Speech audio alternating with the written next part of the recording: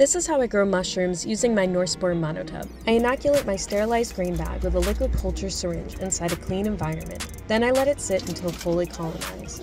Once fully colonized, I transfer everything into my NocBox. This includes my monotub, colonized grain bag, 2 boomer bags, my ecology toolkit, isopropyl, filter patches, and some micropore tape. Once inside, I sanitize everything with 70% isopropyl. Then, I check my substrate for moisture content to ensure that it's at field capacity.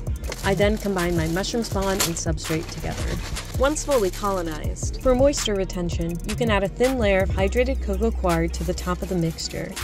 Lastly, I place a few filter patches on the lid of the monotub, then apply a small strip of micropore tape over the holes on the base of the monotub. Then I let it sit and let the magic happen. To learn more about growing mushrooms in monotubs and to find all the materials used in this video, visit norspore.com.